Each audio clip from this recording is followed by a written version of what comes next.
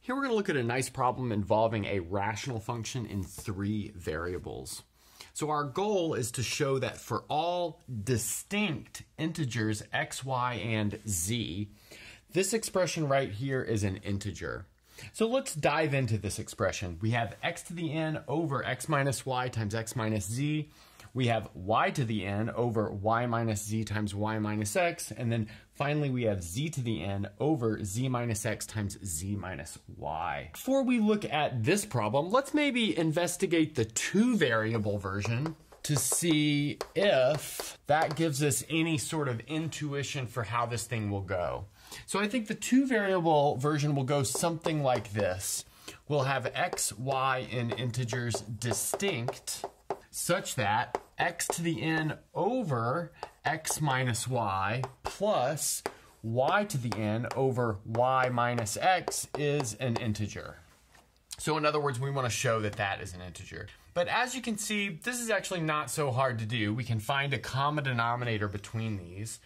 But essentially, that just involves multiplying this thing by a -1, and then switching this x minus y with, or y minus x with x minus y.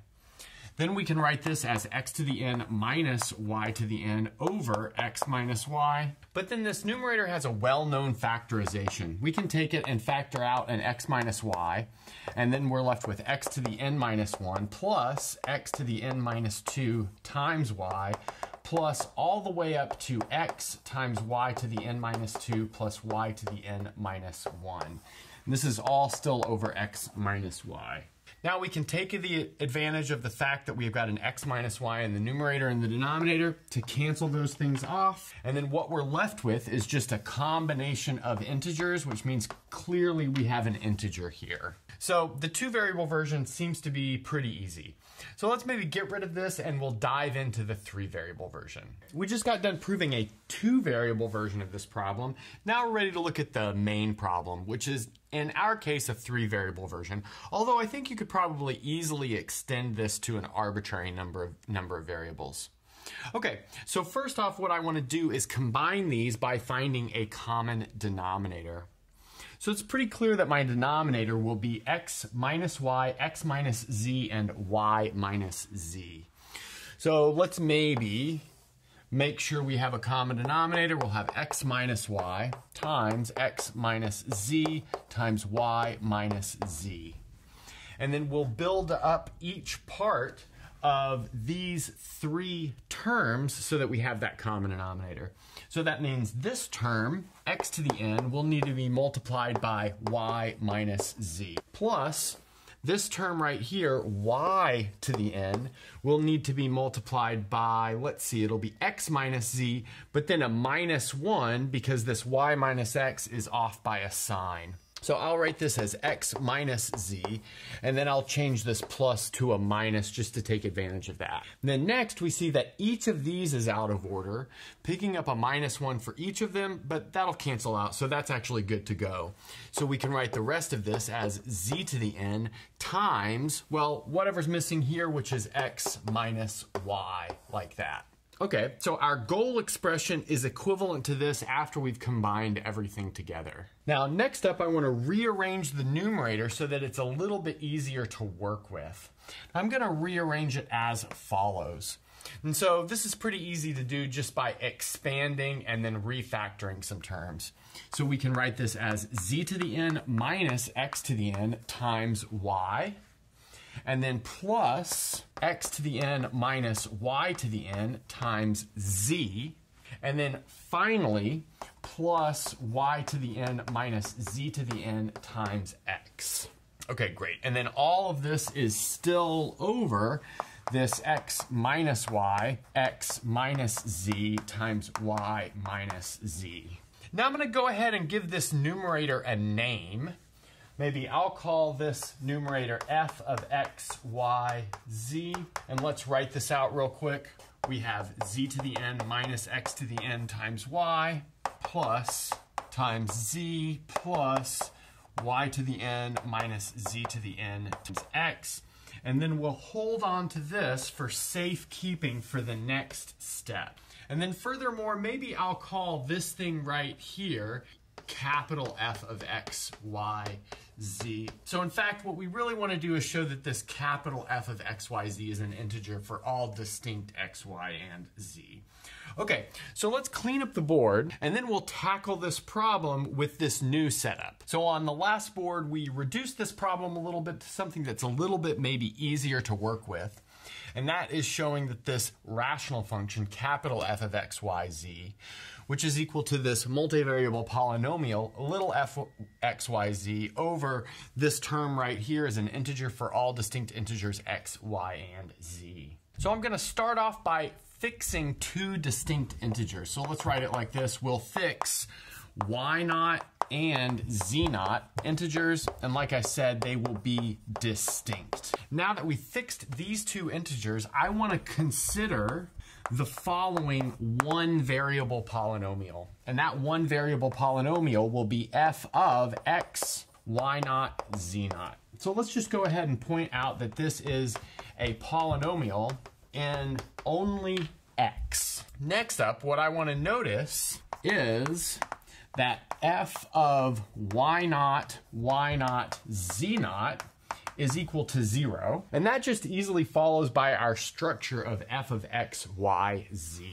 Y naught and z naught were arbitrary, so let's maybe go ahead and point that out. So y naught and z naught are not only distinct, but they have been fixed arbitrarily. So what that means is that this statement right here is true for infinitely many choices of y naught and z naught. But what does that tell us? That tells us that our polynomial f of x, y naught, z naught can factor as x minus y naught times g of x. And this is going to be true for all y naught. And again, this is going to be true for all of our choices of y naught and z naught. So let's see what we've got going on here. We have this single variable polynomial is equal to this factored single variable polynomial for infinitely many choices of y naught. But the fact that we have infinitely many times that this polynomial is equal to this polynomial, and a polynomial can be completely determined by a finite number of points, and that number is one more than the degree of that polynomial, well, that means that this equality holds for all values of y and z. So we can rewrite that as f of x, y, z equals x minus y times g of x, y, z, where I've just relabeled g so that it's a little bit easier to work with.